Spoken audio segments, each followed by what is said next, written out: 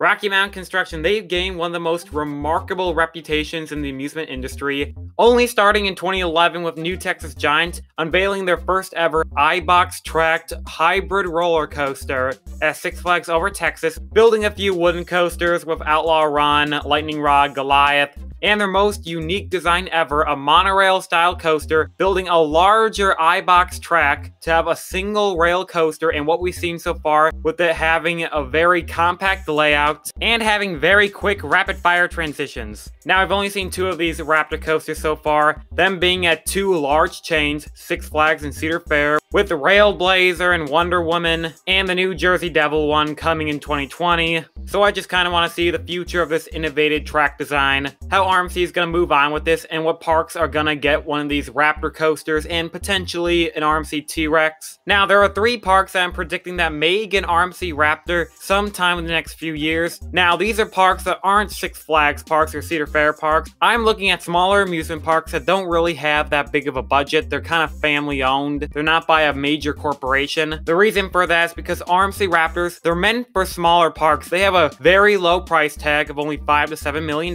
So smaller parks that want big thrills can be able to afford something that's not that expensive, but is probably better than most coasters around. Like the RMC Raptor that's going to South Dakota and Sioux Falls at Wildwater West. I mean, a little water park is building an RMC Raptor clone. Now, there are 3 parks I'm looking at that will probably get an RMC Raptor clone, or maybe a custom layout sometime in the future. That's Lake Compounds, Waldameer, and Kentucky Kingdom. Now, why I'm considering these parks are for a few reasons. First of all, like a park like Lake Compounds, they don't really get that many coasters. The last one they got was in 2016. That was Phobia Fear, and before that, they got Boulder Dash in 2000, then a Boomerang clone in 1997. So they don't really add that many roller coasters, and when they do, it's probably gonna be most likely a clone from many different parks around the world. I mean, their newest coaster was a Skyrocket 2 clone 16 years after Boulder Dash. So that's why this coaster is probably the right fit, because this park doesn't really have that high of a budget, and they really fan their coasters of when they're gonna get one, because they don't really receive a coaster in maybe even a decade.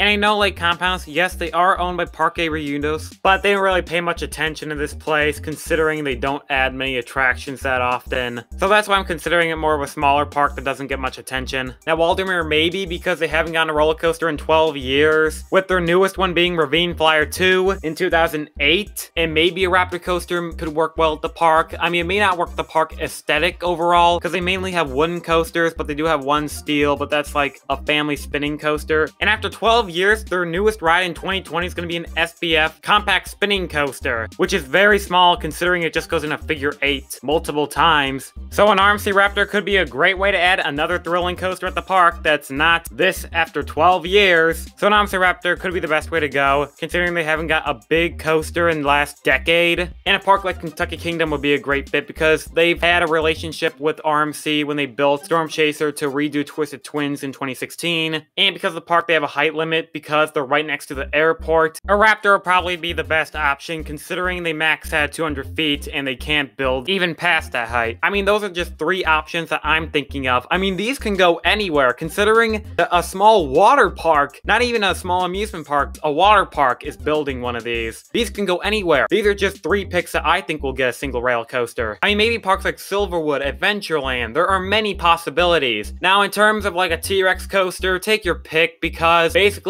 any park that has a lot of capital, a lot of capacity, it's hard to determine any park this early in advance, and there hasn't been really any rumors about any RMC T-Rex going anywhere, unless you count Cedar Point. I mean, we first have to see which park actually wants to build the first ever prototype RMC T-Rex first. I mean, that may not be that hard because the single rail technology has been proven and tested and marketed already. But an RMC T-Rex probably won't even happen for years because remember, RMC, they want to make all these single rail Raptor coasters first because in order to make money, you typically have to make cloned rides that can be copy and pasted pasted because you have to mass produce a product in order to increase their current profit margins for the next few years. I mean, that's why many clone coasters exist, like Batman clones and 10 inversion coasters. You get the idea. Plus, RMCA heard that they're probably going to want to have a coaster in between the Raptor and the T-Rex. I mean, I kind of picture it's going to be like the Raptor coaster, one seat across, but the iBox track's going to be a little wider so they can make the seats only have a lap bar, like how the T-Rex coaster looks like it's going to have. So that's why I think it's going to be a little longer till we see a T-Rex coaster.